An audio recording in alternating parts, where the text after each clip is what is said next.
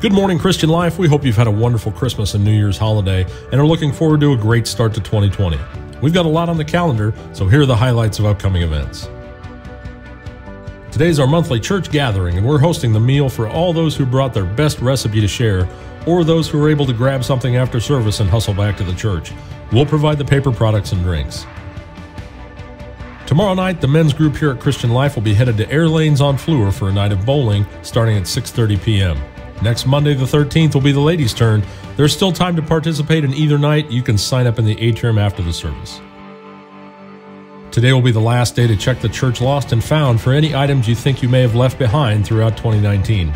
After today, we'll be donating the remaining items, but you can check the tables in the classroom behind the women's restroom for anything that you're missing. Tomorrow's the start of the remodeling project here at the church. For the next 2 weeks, the church will be closed to all activities and services. This includes Wednesday the 8th, Sunday the 12th, and again on Wednesday the 15th. Church offices will be open during that time for any needs. You can stay plugged in on the website and social media for updates and reminders. Another heads up for all the youth, this year's Winter Jam will be on Thursday, January 23rd at Wells Fargo Arena, and our youth group will be planning on attending. Stay tuned for more details as that date approaches. On Saturday, January 25th, the women's ministry group will host a family game night here at the church from 5 to 7 p.m. There'll be games available for all ages and some food items available for purchase at a minimal cost.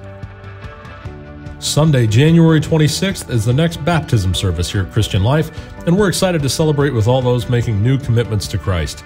If you're interested or have any questions, you can check in with Melody in the atrium following today's service.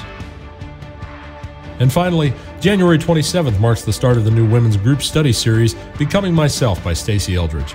The books and study guides are still available for purchase, and it's recommended that the book be read prior to the start of the study.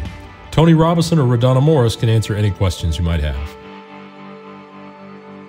If you have questions about any of these announcements, you can check in with one of our pastors or staff. You can also follow us on Facebook or lifenow.org for more details.